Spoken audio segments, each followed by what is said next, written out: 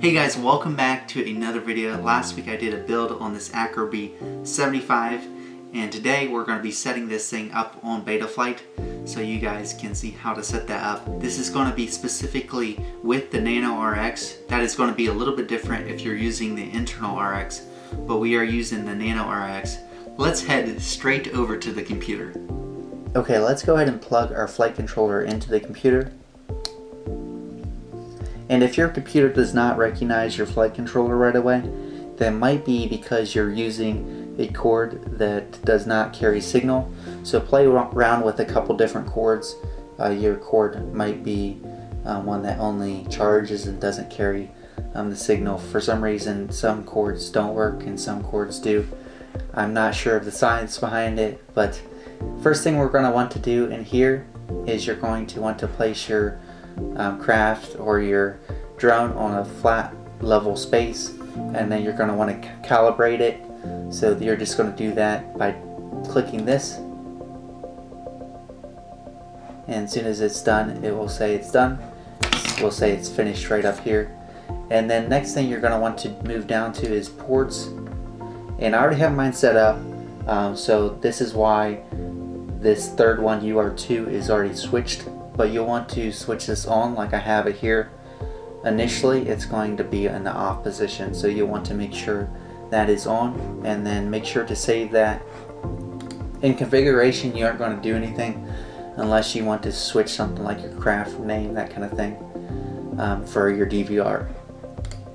Power and battery, you aren't going to do anything. Presets, you aren't going to do anything.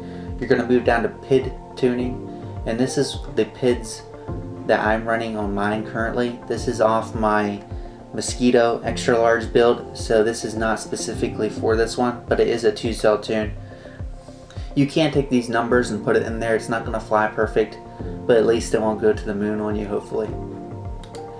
And then on rates, this is just a generic rates, so I don't switch mine at all. I just run them on that.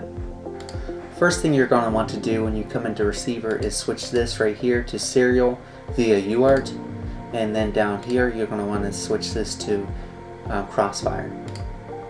And then on the channel map you're going to want to switch this to the TAER1234, because otherwise these things right here, like your roll, pitch and all that, might be backwards.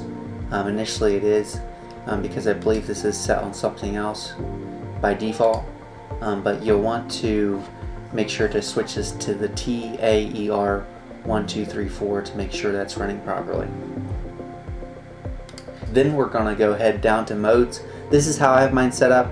This is just personal preference. This is totally up to you how you want it set up, but this is how I have mine set up. So if you want to set it up like me, I guess you could set it up this way, but that's just personal preference.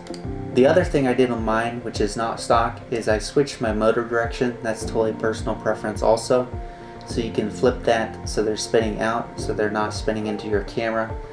So that might keep a little bit less grass or whatever you're flying through. Keep it from your camera. And that is everything we're going to be doing on the computer. Thanks for joining me for this video, guys. Hopefully you found it helpful so you know what buttons you need to push to get this thing running. If you have any questions beyond what I showed you on the computer, definitely let me know down in the comments, and we'll see you next time.